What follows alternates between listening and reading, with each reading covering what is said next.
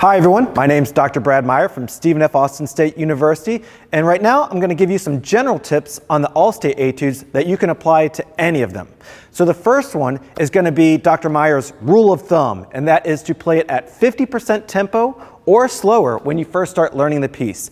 What this does is this gives you a great opportunity to take it slow, really make sure you're getting all the details of the piece, the pitches, the rhythms, the dynamics, and making sure that you're starting out with a great quality product that you can then very shortly after start working up in tempo after you've learned the whole thing at that half tempo or slower.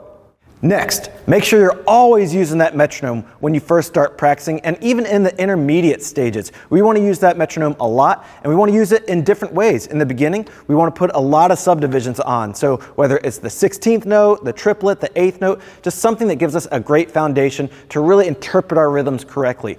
Then, as we advance and get it closer and up to tempo, we want to use it to the quarter note, and you can even try some things like the half note and the whole note to really challenge and make sure that you feel the time correctly and throughout the entire piece. You can also use the jam tracks created by Robbie Green, which can be found on my website, www.brad-meyer.com.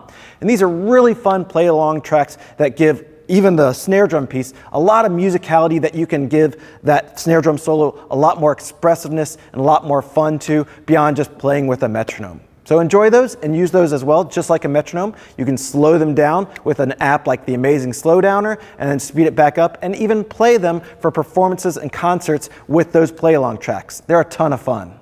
My next tip is one that I give out constantly, which is to learn the dynamics immediately when you start learning a piece. This does a couple things for us. First of all, it makes sure that we're learning the correct kind of mood and feel of the piece, because playing it at just kind of a mezzo boring throughout when we first learn it can make the learning process boring, which can make the solo boring. So make sure you're giving it the correct dynamics, and that will help you expand your dynamics later, making you much more musical and much more dynamic in regards to the amount of musicality that you're presenting in that solo.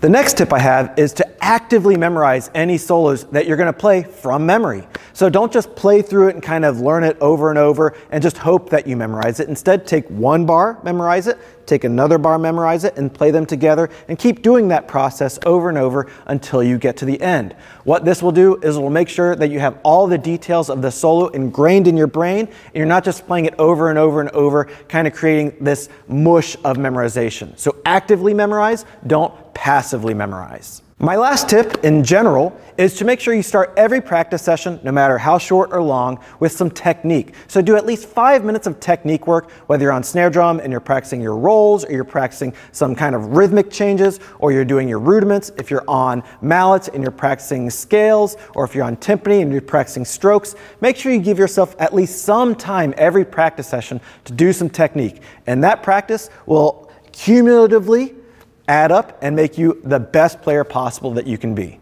I hope you enjoyed these tips, and best of luck on your audition or performance.